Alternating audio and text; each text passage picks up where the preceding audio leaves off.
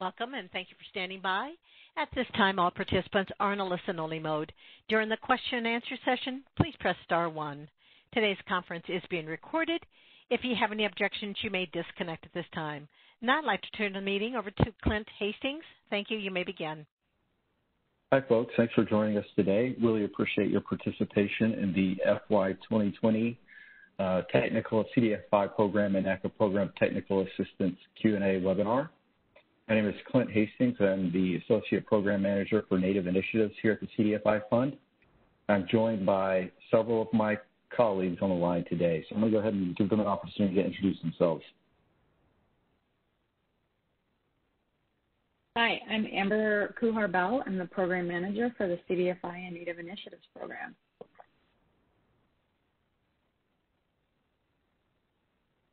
Hi, my name is Megan Carrero, and I'm the Portfolio Manager for CDFI Program and Native Initiatives. Hi, my name is Matthew Pickering. I'm also a Program Portfolio Manager at the CDFI and NACA Program. Hi, this is Tanya Vardavarian. I'm Associate Program Manager.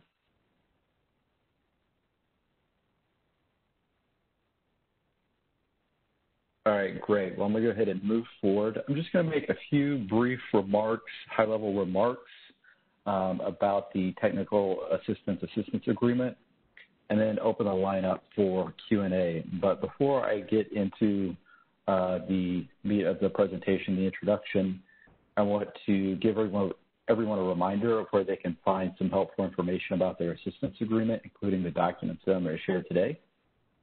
If you go to our website at cdfifund.gov, up to Programs and Training, Programs, either CDFI program or Native Initiatives, depending on if you're a CDFI program or NACA program recipient. Click there.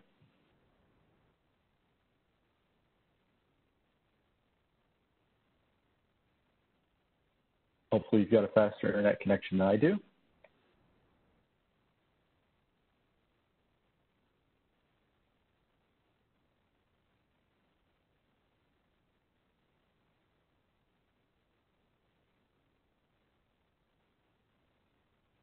All right.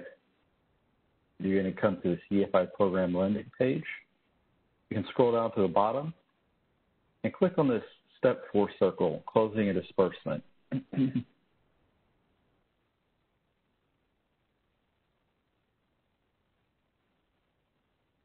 Here you'll see a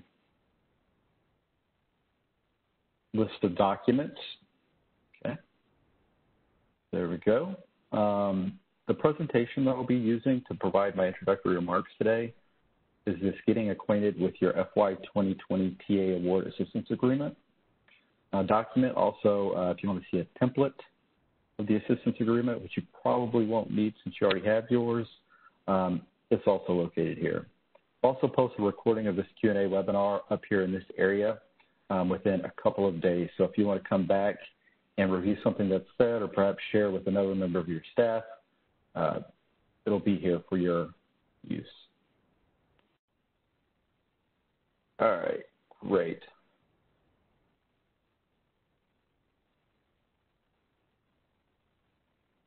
On your screen, you should see a series of 6 boxes that outline the process in which we distribute and then eventually execute your assistance agreement and distribute payment.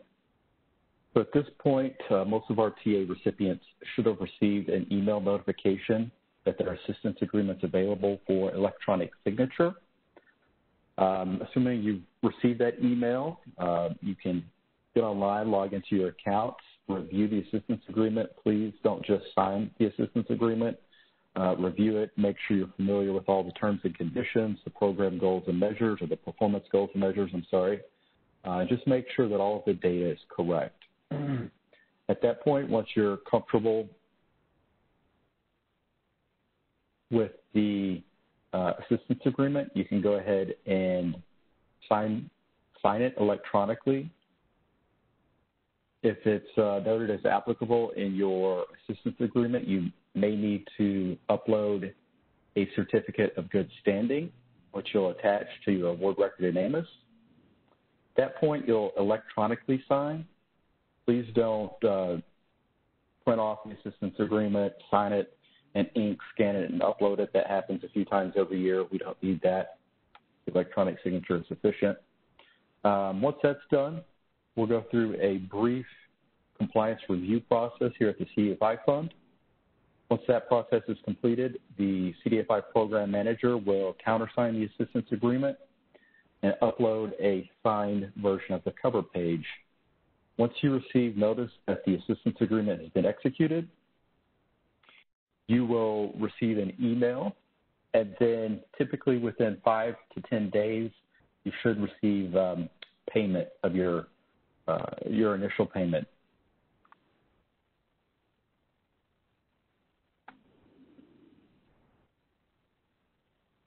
Okay, on your screen is the cover page of your assistance agreement. This contains all the basic information about your organization. Please verify that the name of your organization is correct, the DUNS and the EIN, your address. And if you see any errors, notice any errors, just log in, send us a service request asking us to update or correct the erroneous information.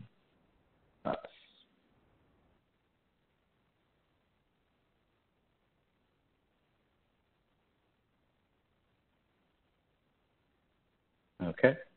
This is kind of the second half of the cover page. Down towards the bottom, you'll see two important fields, the total amount of your award and the initial TA payment in this field right here.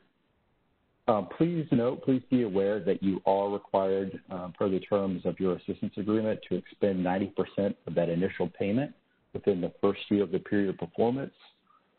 So if you see that and you go, oh, I'm not sure my organization is going to be able to expend 90% of that initial payment, reach out to us, request a modification, say, hey, let's update that initial payment.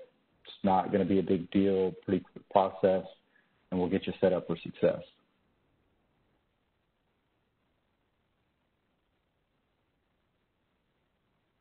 Okay, from there, I just want to give a high-level overview of the performance goals and measures that are contained in your assistance agreement.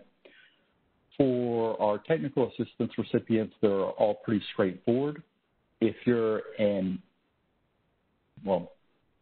all technical assistance recipients are going to have a performance goal and measure PG&M that requires them, one, to expend 90% of the initial payment within the first year of the period of performance, and then expend 100% of the technical assistance by the end of the period of performance.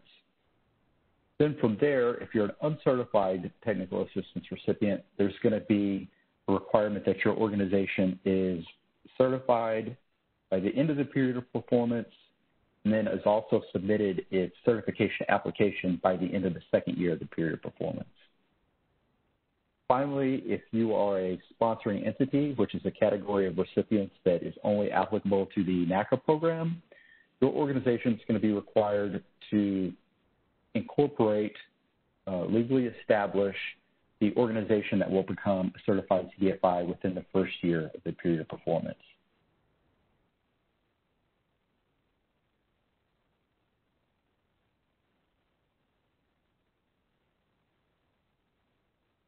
Okay, one thing I mentioned is the requirement that you expend all of the funds by the end of the period of performance. It's very, very important to note that you must expend all of the technical assistance within one of the authorized technical assistance activities. You should see that list on the screen right now.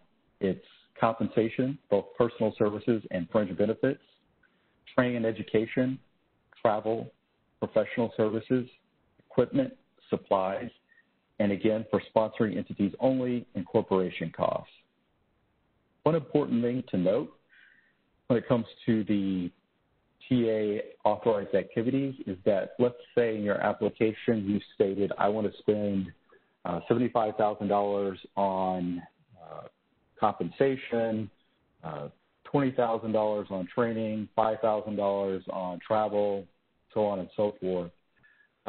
In your application, but then down the line you realize, oh wait, I need to, my priorities have changed.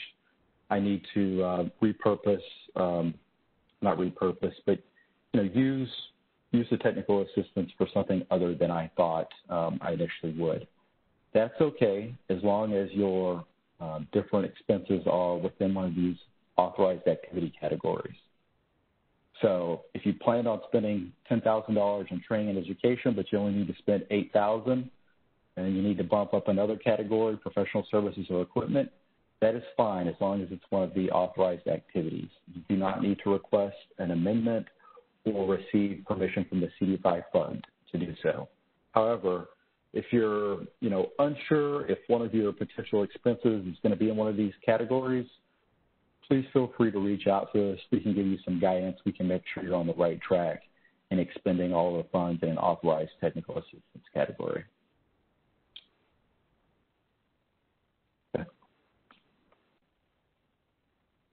Finally, I made note about this earlier in my comments regarding the initial payment, but after you review your assistance agreement and before you sign it, if you have questions about some of the terms and conditions, you think something might be wrong, you want to make a change to something like the initial payment that would affect one of your PG&Ms, please do so. Please reach out to us via service request and ask for clarification and or request that change before you sign the agreement. It's much, much easier to make a change before you sign the agreement, much quicker. We can't promise that your requested change or modification will be approved, but it's just a much simpler and cleaner process to make a modification before the assistance agreement has been executed. So those are the high-level points I wanted to hit on today. At this point, let's go ahead and open it up for Q&A. And one request that we have is if you've got a question, do it via phone if possible. The chat box is a little bit difficult for us to use given our technical limitations working from home right now. Thank you. We will now begin the question and answer session. If you'd like to ask a question, please press star one. You'll be prompted to record your name. To withdraw your request, please press star two. Again, if you do have a question, please press star one and record your name.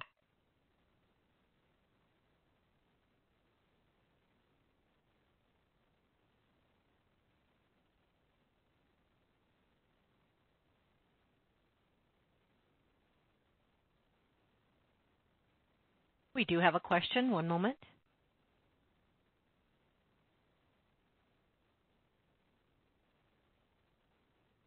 Tamika, your line is now open. Oh, hi. I wanted to know what is the process or the time wait for the assistance agreement to show up in the portal. I went in today to look at the agreement, and it's not listed there, so I submitted a request, but don't know how long it's going to be before we can see the agreement. What's the name of your organization? Manatee Community Federal Credit Union.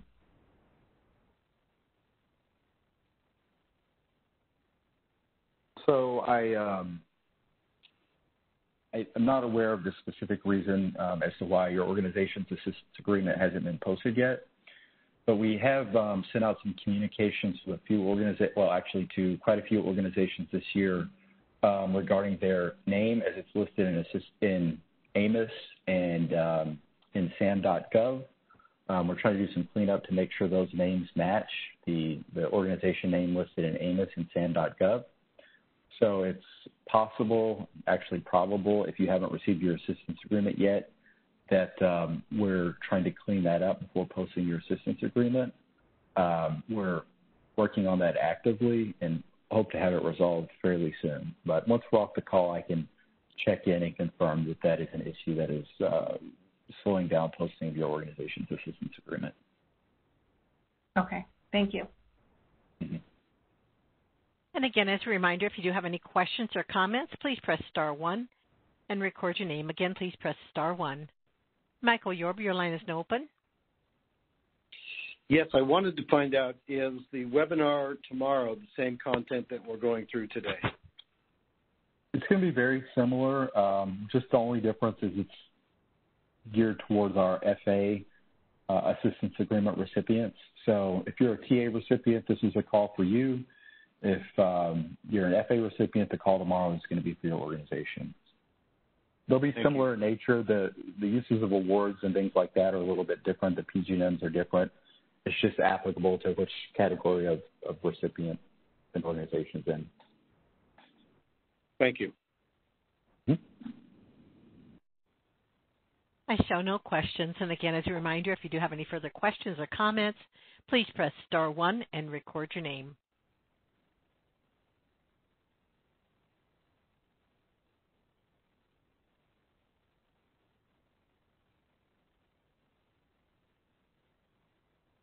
I show no questions. Looks like one may be coming through. One moment, please.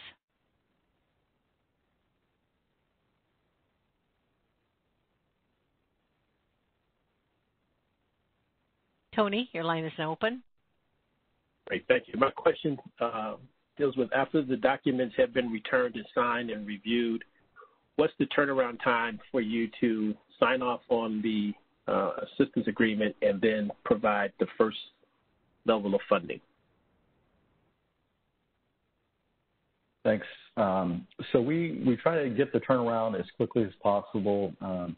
Our usual effort is to review the certificate of good standing if it's applicable to your organization and do our first level of approval within a day. From there, we send it on to our compliance team that does a basic check for every organization to make sure they're not having any non-compliance issues with any other awards if they have any. That usually takes a couple of days. I would say the turnaround on it's going to be, 5 to 10 business days on the signature on average. And then from there, recipients typically report receiving the funds within 5 to 10 days. But once we get to the point of the payment, that's a little bit out of our control. So it may come in quicker, it may take a little bit longer. But generally we say, once you've received notice that the assistance agreement's been executed, give it 10 days, and if you haven't seen those payments hit your bank account within 10 business days, reach out to us via service request. Okay, great. Thank you. Michael Riley, your line is now open. Yes, thank you. I actually have two questions. The first is, when does the actual reporting period begin? Does that begin when we actually receive the money, or do we wait till the start of a new calendar year? And then the second question is, how do we go about how does the second payment come in a year down the road? Is there any process for that? So I'll take the first question, and then I'll let another member of our team address the second question. With regards to the first question about the reporting period, it basically starts on the date of the award announcement. So you can, charge authorized expenses to the grant beginning with the award announcement date, and you're going to be, reporting on your activity from the start of the announced date to the end of the period of performance. Your first reports are going to come due. There are going to be the financial statement audit report and the single audit report, if it's applicable. Those come due 9 months after the first fiscal year closes, after the announced date. And then from there, you're going to have some performance reports. Those are just financial reports in what we call the year zero, which is, like I said, from the period of the award announcement date to the end of your kind of active fiscal year.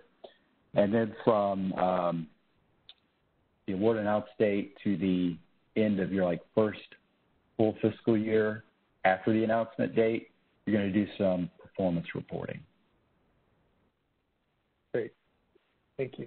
And that schedule, I should say, refer to your assistance agreement. If you haven't received it yet, once you get it, take a look at it. It's going to be very clearly outlined. I realize my explanation is probably a little bit convoluted, but it's very clearly outlined in the assistance agreement. You've got individual reporting schedules for each of the applicable reports that are going to be due for your organization. Thank you. And again, as a reminder, if you do have any further questions or comments, please press star 1, and record your name. Again, please press star 1. And then I realized there was a second question. Is there another person on the team that would like to address that? If not, I can. Yeah, this is Amber. Hi. So with regard to your subsequent payments, you don't have to wait a year to request a subsequent payment. All you need to do is wait until 90% of your initial payment has been expended. And then you need to go into AMIS and your award, and there's a button to request your subsequent payments. Megan, you want to walk them through maybe the subsequent payment request? Yeah, sure. I actually just pulled up the training manual. If you go to AMIS and then the AMIS training materials, you'll see a bunch of hyperlinks, and the subsequent payment request submission manual will be in the first batch of hyperlinks. I'm pulling it up right now.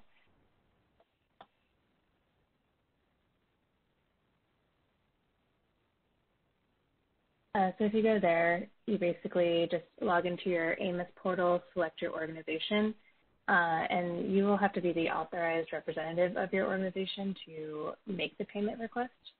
And then it'll just walk you through it step by step of your awards, which one you're making, things like that. So yeah, you'll find that on the AMIS page, and it'll walk you through it. Great, thank you.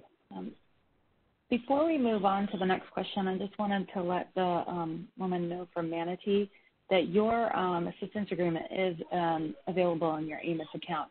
And so just to make sure you're going to the right spot, you will need to find your award record for your 2020 TA award, and then in the award record page under notes and attachments is where you'll find your assistance agreement. And that's for everyone on the call as well.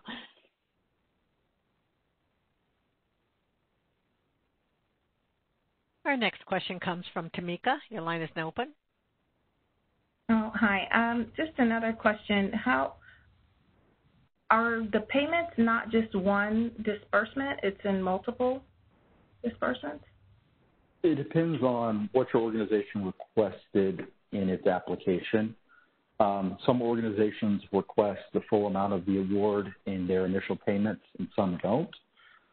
So check the cover page of your assistance agreement. It's going to have those initial payments listed. And so long as an organization is comfortable that they're going to be able to expend at least 90% of that initial payment in the first year of the period of performance, then there's no issue with having the entire award in the first payment. Okay, perfect. Thank you. Mm-hmm.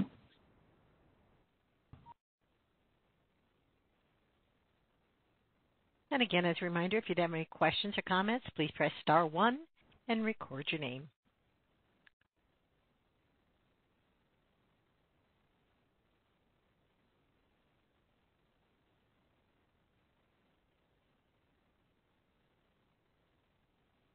I show no further questions. Let's give it another minute or so.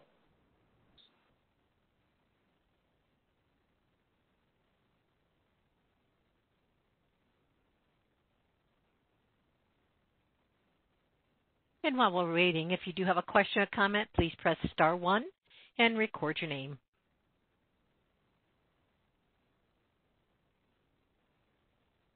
And I would just say, while we're waiting for maybe a couple final questions to come in, please make sure you're comfortable with all the terms in your assistance agreement.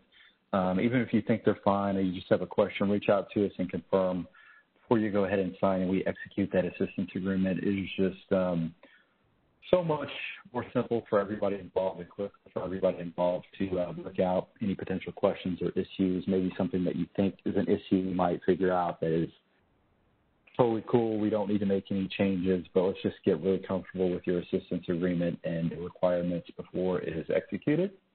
You can do that via service request. You can always shoot us an email if you've got our contact information, but we're here to resolve any issues, whether they're before or after you execute the assistance agreement, but our goal is to get you comfortable before we've got the assistance agreement signed. We do have a question that came through from William Vance. Your line is now open. Yes, I'd like to clarify that the legal opinion is not required unless there is a yes in the box next to that section. That's correct. Thank you. And the table of contents, yeah, the only thing that's going to be applicable to your assistance agreement is if in the table of contents the word yes is listed out to the right in that right column of the table of contents. Thank you. You're welcome.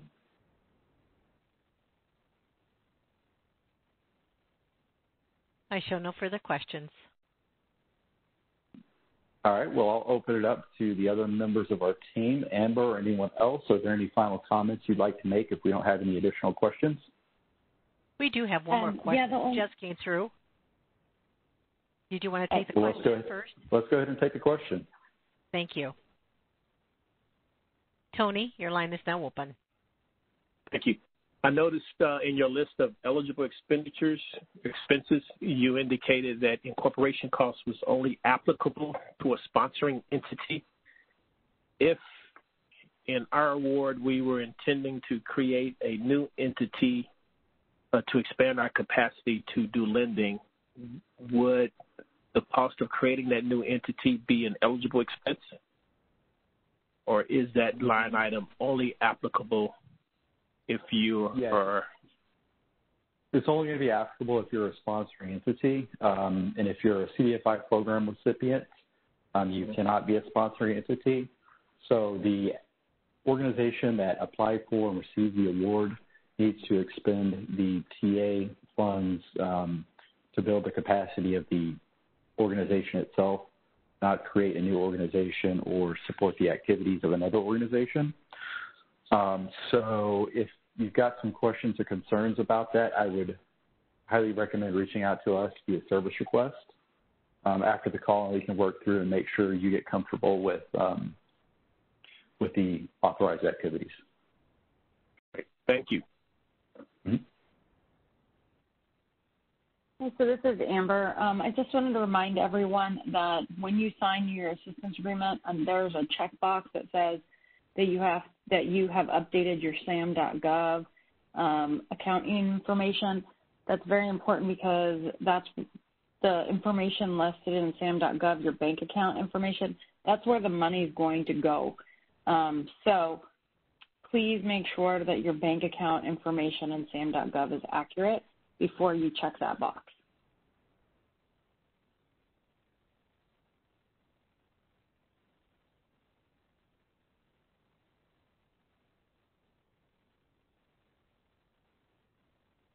All right. Are there any additional questions?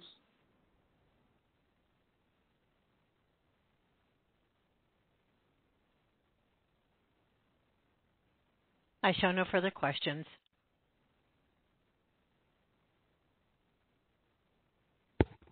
All right. Well, I think we'll go ahead and call it an afternoon.